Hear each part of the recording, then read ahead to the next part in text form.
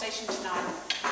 We have two very esteemed psychotherapists, psychoanalysts, and a very esteemed artist here, and they're going to be in conversation and dialogue about their work.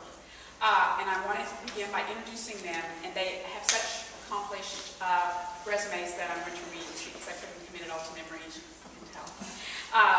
Margaret Meehan received her MFA from the University of Washington in Seattle. She's shown at various galleries, including the Soil Gallery in Seattle, the McCulkey Modern, Road Agent, and Marty Walker in Dallas, and the Modern Art Museum of Fort Worth. She lives and works in Austin, and she teaches at the University of Texas. Marianna Adler is a psychologist and psychoanalyst in private practice in Austin. She's currently president of the Center for Psychoanalytic Studies, where she has served on the faculty since 2004. She's written and presented papers on psychoanalysis and Lacan, creative inhibitions, and on mourning and the psychoanalytic process. It's pretty tongue-tied for some reason. Her paper, The Blank Page, Creative Imagination and Its Inhibitions, was published in the Canadian Journal of Psychoanalysts.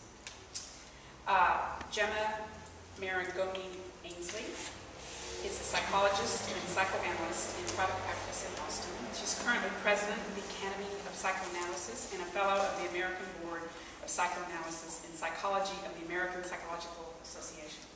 She's written and presented on the local and national level on psychoanalysis and the arts, poetry and film, as well as on adolescence and on female development.